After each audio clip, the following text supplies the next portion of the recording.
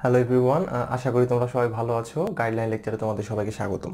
তো আমরা পড়ছিলাম এসএসসির পদার্থবিজ্ঞান বইয়ের দ্বিতীয় চ্যাপ্টার, যেখানে আমরা এই চ্যাপ্টারের বেসিক কথাবার্তা অলরেডি বলে ফেলেছি। তো আমাদের এখন টাস্ক হচ্ছে সেই বেসিক টপিকগুলো নিয়ে ম্যাথ সলভ করা, ঠিক আছে? তো চলো আমরা শুরু করি।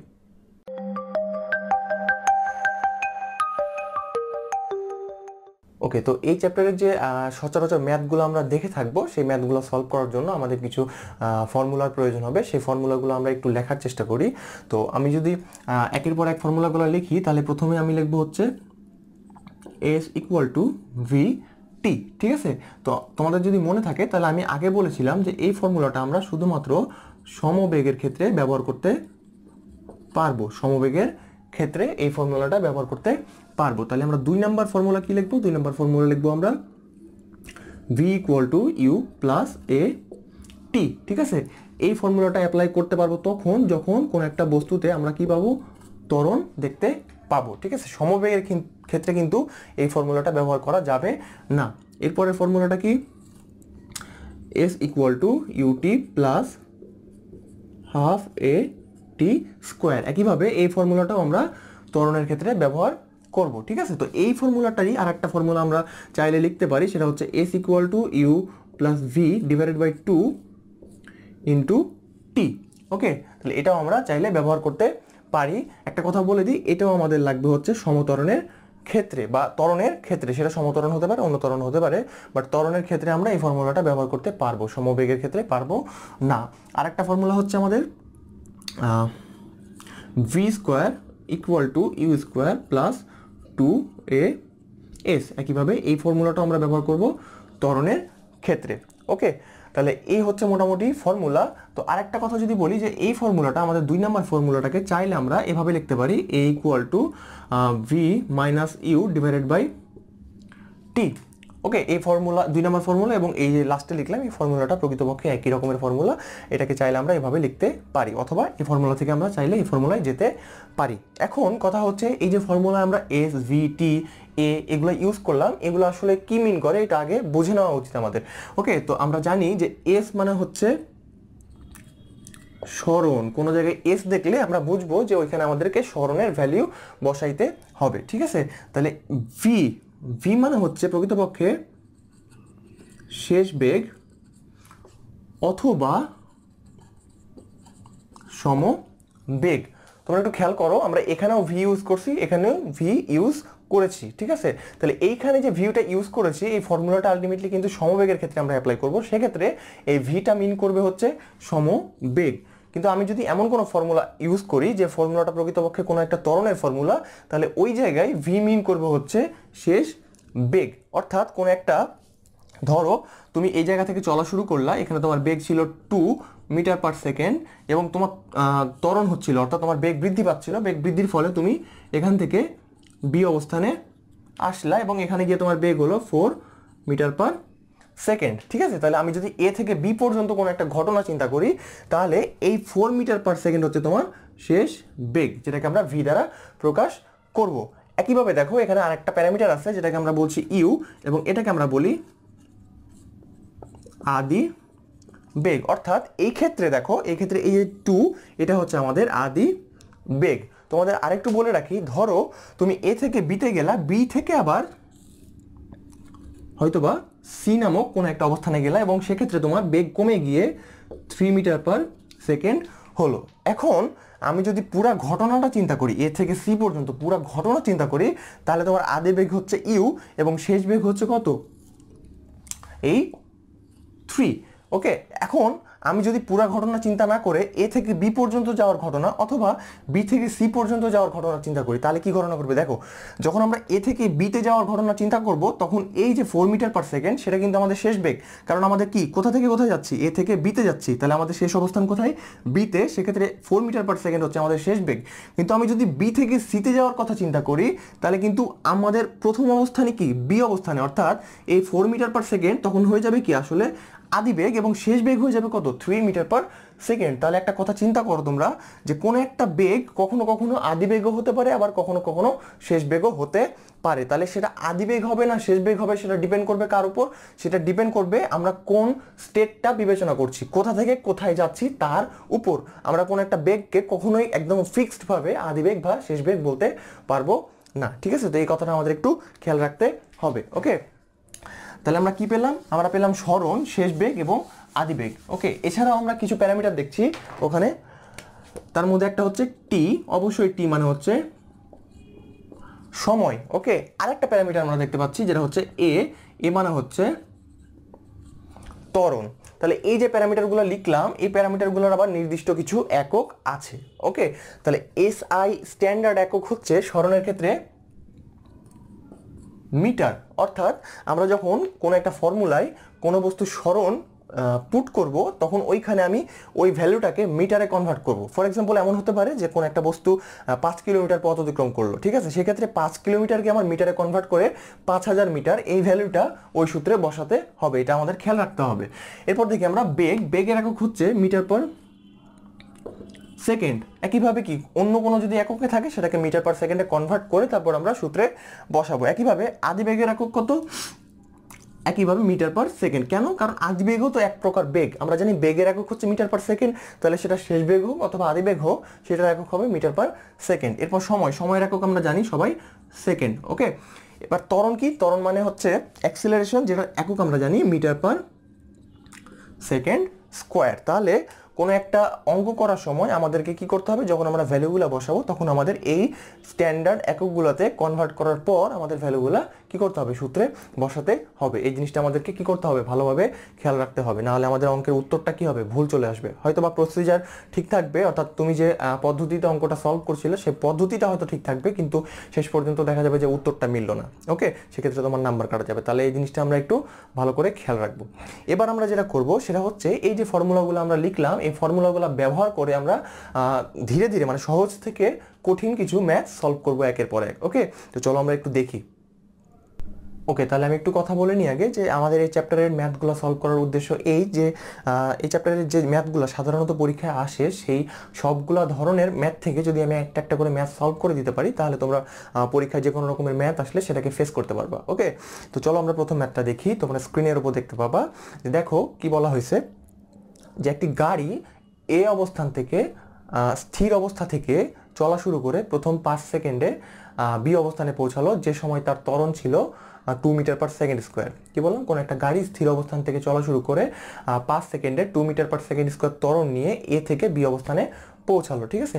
পরবর্তী 5 সেকেন্ড সে সমবেগে অতিক্রম করলো। কি বললাম? পরবর্তী 5 সেকেন্ড সে সমবেগে অতিক্রম করে বি থেকে সি অবস্থানে পৌঁছালো। এবার তোমাকে কোশ্চেন করছে গ নাম্বারে এরকম যে এ থেকে বিতে যাওয়ার পরে অর্থাৎ বি অবস্থানে বস্তুটার বেগ কত? কি বললাম? বি অবস্থানে বস্তুটির বেগ কত বা বি অবস্থানে গাড়িটির বেগ কত। এবার ঘ নাম্বার কোশ্চেন করছে তোমাকে যে এ থেকে সিতে মোট কত দূরত্ব অতিক্রম করেছিল গাড়িটি। কি বললাম? গাড়িটি এ থেকে সি অবস্থানে যাত্রা করতে মোট কত দূরত্ব অতিক্রম করেছিল। ঠিক আছে, তাহলে আমরা কি করব? আমরা হচ্ছে উদ্দীপকে যে ডাটাগুলো আমাদেরকে দেয়া আছে সেই ডাটাগুলো আগে আমরা লিখে ফেলবো। ঠিক আছে, তাহলে ওই ডাটাগুলো দেখে কিন্তু আমরা ডিসাইড করতে পারবো যে কোন সূত্রটা আসলে অ্যাপ্লাই করা যেতে পারে। তো একটু দেখো, আমাদেরকে আমি প্রথমে বলে দিয়েছি তোমাদেরকে যে কোনো একটা গাড়ি এই অবস্থান থেকে চলা শুরু করলো। এখান থেকে যখন গাড়িটা চলা শুরু করেছিল তখন তার আদিবেগ কত ছিল? আদিবেগ ছিল 0। ঠিক আছে, এবং এই অবস্থান থেকে গাড়িটা পরবর্তী অবস্থান অর্থাৎ বি অবস্থানে যেতে সময় নিয়েছিল কতটুকু? 5 সেকেন্ড, এবং এই সময় তার ত্বরণ ছিল কত? 2 মিটার পার সেকেন্ড স্কোয়ার। ঠিক আছে, এবার কি করলো? বি অবস্থান থেকে যখন গাড়িটা সি অবস্থানে যাচ্ছিল তখন কিন্তু তার মধ্যে কোনো ত্বরণ ছিল না। অর্থাৎ ত্বরণ না থাকা মানে কি? গাড়িটার বেগ বৃদ্ধি পায় নাই। বেগ যদি বৃদ্ধি না পায় তাহলে আমরা বলতে পারবো গাড়িটি সমবেগে কি করছিল? যাত্রা করছিল। কত সময় যাবত? 5 সেকেন্ড যাবত যাত্রা করছিল। ঠিক আছে, এবার ক নাম্বার কোশ্চেনে আমাদের যেটা জিজ্ঞেস করছে সেটা হচ্ছে বি অবস্থানে গাড়িটির বেগ কত? কি বললাম? বি অবস্থানে গাড়িটির বেগ কত? তাই যদি হয় তাহলে একটু তোমরা দেখো আমাদেরকে জিজ্ঞেস করছে বি অবস্থানে বেগ কত, তাহলে আমি যখন এ থেকে যাত্রা শুরু করছি তখন আমার এ থেকে সি পর্যন্ত পুরাটা চিন্তা করার কি দরকার আছে? আমাকে শুধু চেয়েছে বি অবস্থানে বেগ কত, তাহলে আমরা কি করব? শুধু এ অংশটুকু চিন্তা করব, এ থেকে বি অবস্থান এই অংশটুকু চিন্তা করব। তাহলে এই অবস্থানটুকুর জন্য আমাকে কি কি ডাটা অলরেডি দেওয়া আছে দেখো তো। গ নাম্বারের জন্য আমার দেওয়া আছে কি কি, আমাকে বলে দেওয়া ছিল যে এ অবস্থানে আদিবেগ কত 0, তাহলে ইউ ইকুয়াল আমরা লিখতে পারবো কি 0 মিটার পার সেকেন্ড।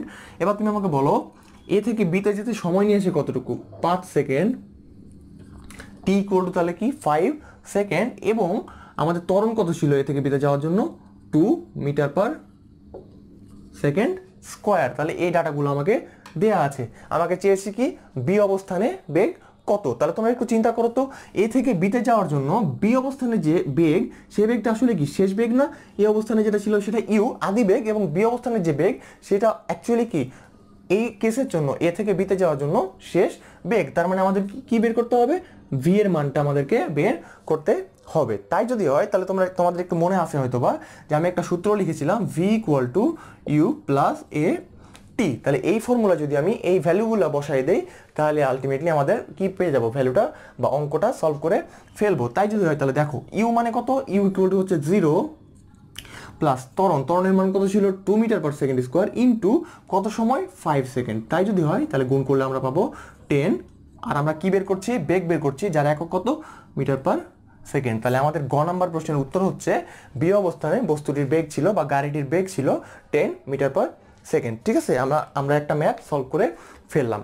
এবার ঘ নম্বর প্রশ্ন আমাকে চেয়েছিল যে এ থেকে সিতে যেতে গাড়িটি মোট কত দূরত্ব অতিক্রম করেছিল। কি বললাম? এ থেকে সিতে যেতে গাড়িটি মোট কত দূরত্ব অতিক্রম করেছিল। এখন কোশ্চেন হচ্ছে তুমি আমাকে বলো এ থেকে সিতে যাওয়ার জন্য গাড়িটির বেগের অবস্থা কি একই রকম ছিল? না, গাড়িটির বেগের অবস্থা একই রকম ছিল না। কিরকম? এ থেকে বি পর্যন্ত গাড়িটি সম ত্বরণে কি করেছে? যাত্রা করেছে, কিন্তু বি থেকে সি পর্যন্ত কিন্তু তার মধ্যে কোনো ত্বরণ ছিল না, অর্থাৎ গাড়িটি সমবেগে যাত্রা করছে। ওকে, তো সেক্ষেত্রে আমি এ থেকে সি পর্যন্ত মোট অতিক্রান্ত দূরত্ব কখনোই একটা সূত্রে বের করতে পারবো না। আমাদের একটু কথা মনে রাখতে হবে, যখনই দেখবো যে একটা অবস্থান থেকে অন্য অবস্থান যেতে গিয়ে গাড়িটির বেগের অবস্থা পরিবর্তিত হচ্ছে, তখন আমরা ওই পুরো জার্নিটাকে ছোট ছোট ভাগে ভাগ করে ফেলবো। ঠিক আছে, এবং ভাগগুলো কি হবে? প্রত্যেকটা ভাগ হবে এমন যেখানে বেগের কোনো পরিবর্তন হয় নাই বা বেগের অবস্থার কোনো পরিবর্তন হয় নাই। ঠিক আছে, এমন হওয়া যাবে না যে একটা অবস্থায় ত্বরণ আছে আবার অন্য অবস্থায় সমবেগ আছে এবং দুইটা অবস্থাকে আমি একত্রিত করে ফেললাম, এরকম করা যাবে না। একইভাবে দেখো এই ক্ষেত্রে আমরা কি করব? এ থেকে সি পর্যন্ত মোট যাত্রাটাকে আমরা দুই ভাগে ভাগ করব। কি করব? এ থেকে বি পর্যন্ত একটা যাত্রা ভাগ করব। কেন? কারণ এ থেকে বি পর্যন্ত গাড়িটি সমত্বরণে যাত্রা করেছে। ঠিক আছে, এটুকু আমরা জানি কনফার্ম। এবং বি সি পর্যন্ত গাড়িটি সমবেগে যাত্রা করেছে। তাহলে আমরা এ থেকে বি এর জন্য সমত্বরণের সূত্র অ্যাপ্লাই করতে পারবো, বি থেকে সি এর জন্য সমবেগের সূত্র অ্যাপ্লাই করতে পারবো। যদি একসাথে করতাম তাহলে আমাদের কনফিউশন তৈরি হতো একটা, কিরকম? যে এ থেকে সি পর্যন্ত তো গাড়িটি সমবেগ বা সমত্বরণ কোনোটাতে চলে নাই, তাহলে আমরা কোন সূত্রটা অ্যাপ্লাই করব? তখন আমরা কোনো সূত্র অ্যাপ্লাই করতে পারতাম না। ঠিক আছে, তো সূত্রগুলো অ্যাপ্লাই করার সুবিধার্থে আমরা পুরো ঘটনাটাকে ছোট ছোট ভাগে ভাগ করে ফেলবো। তাহলে আমাদের কোশ্চেন ছিল কি এ থেকে সিতে যেতে গাড়িটি টোটাল কত দূরত্ব অতিক্রম করেছিল। তাহলে এটাকে সলভ করার জন্য কি করতে হবে? একইভাবে আমরা কি করলাম? আমরা আগে লিখলাম যে আমাদের কি কি উপাত্ত দেয়া আছে। এবার আমাদেরকে কি করতে হবে? প্রথমে এ বি এর দৈর্ঘ্য বের করতে হবে। এবার কি করতে হবে? এরপর বি সি এর দৈর্ঘ্য বের করতে হবে। তাহলে আমরা যদি এই দুটোকে যোগ করে দিই তাহলে আলটিমেটলি কি পেয়ে যাব? এ সি এর দৈর্ঘ্যটা পেয়ে যাব। তার মানে A B plus B C এর দৈর্ঘ্যটাই হচ্ছে আমার এ সি এর দৈর্ঘ্য। তাহলে আমাদের টার্গেট হচ্ছে এ বি এর দৈর্ঘ্য বের করা এবং পরবর্তীতে টার্গেট হচ্ছে বি সি এর দৈর্ঘ্য বের করা। তাহলে এবার তুমি আমাকে বলো এ বি এর দৈর্ঘ্য বের করার জন্য আমাকে কি কি দেওয়া আছে? আদিবেগ দেওয়া আছে 0, সময় দেওয়া আছে কত 5 সেকেন্ড, এ অর্থাৎ ত্বরণের মান দেওয়া আছে কত 2 মিটার পার সেকেন্ড স্কোয়ার। ঠিক আছে, এইটুকু আমাকে দেয়া আছে। আমার শেষ বেগ কত? শেষ বেগ আমি জানি না, কিন্তু অলরেডি বের করে ফেলেছিলাম, তাহলে আমি সেটা চাইলেই লিখতে পারবো। আমাকে এখন বের করতে হবে কত? সরণ কত? তাহলে সরণের সূত্র আমরা কোনটা কোনটা লিখছিলাম? S equal to you plus b divided by 2 into T. তাহলে একটু দেখি তো, এই সূত্র দিয়ে যদি সরণ বের করতে চাই তাহলে আমার যেসব জানা লাগবে সেগুলোকে আমার জানা আছে অলরেডি। দেখো ইউ এর মান জানা লাগবে যেটা আমরা জানি, ভি এর মান জানা লাগবে সেটা আমরা বের করেছি, 2 তো 2 এবং টি এর মান হচ্ছে 5 সেকেন্ড। তার মানে এই সূত্র দিয়ে আমরা চাইলে বের করতে পারবো। ঠিক আছে, একইভাবে আরেকটা সূত্র আছে সরণের, কি?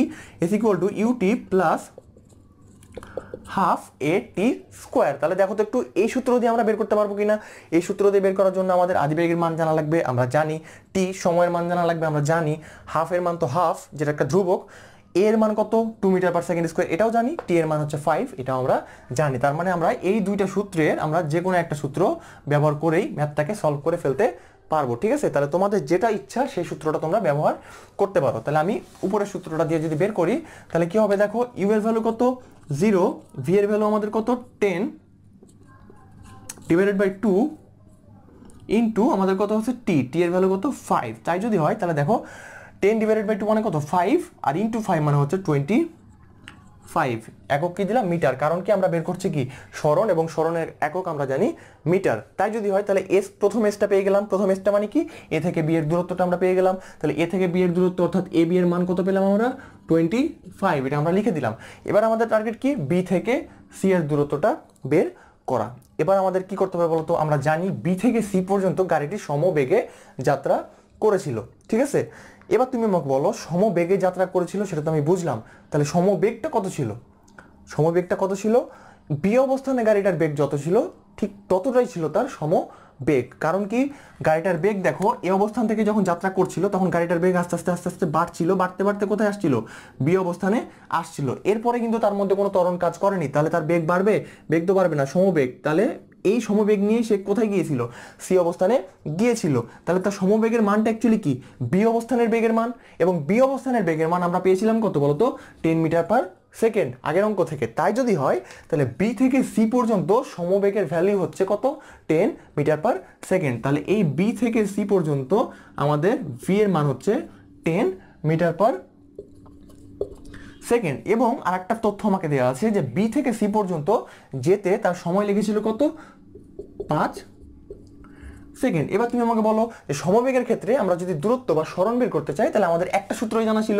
সূত্রটা কি S equal to V T. তাহলে আমরা এই সূত্রে কি পেয়ে গেলাম, ভি এর মানও পেয়ে গেলাম, টি এর মানও পেয়ে গেলাম। এগুলো যদি আমি বসিয়ে দিই তাহলে কি পেয়ে যাবো, আমাদের কাঙ্ক্ষিত ভ্যালুটা পেয়ে যাব, যেটা হচ্ছে 50 মিটার।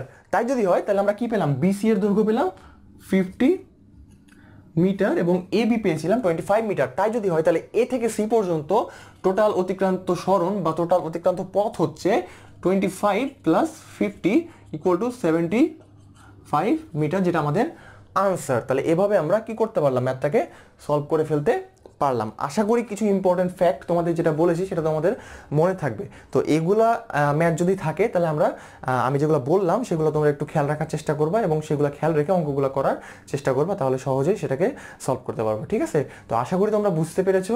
পরবর্তী ভিডিওতে অন্য কোনো ম্যাথ নিয়ে তোমাদের সাথে হাজির হব। ততক্ষণ পর্যন্ত ভালো থাকবা, ধন্যবাদ সবাইকে।